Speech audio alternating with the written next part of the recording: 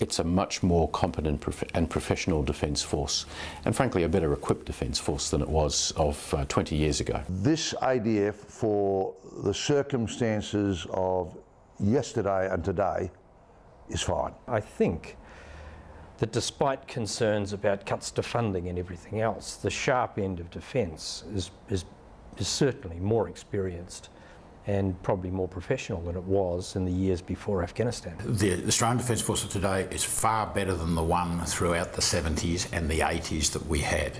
However, the bar set by the strategic environment has increased far, far more. Therefore, the Australian Defence Force is still deeply deficient.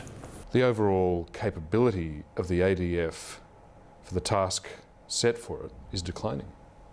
All capabilities start to erode when you withdraw them from operations and other priorities start to intrude. The pressure on the budget is going to mean that continuing the projects that they've got in place at the moment and keeping the equipment that they've got at high levels of readiness and effectiveness is going to be a real challenge. As a long-term proposition, the ADF is certainly declining in its relative capability relative to credible regional adversaries.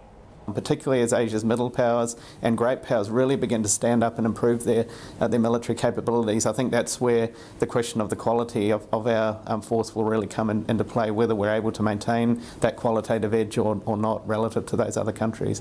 The operational tempo is coming off at the same time as funding is coming off. We're going to begin a decline.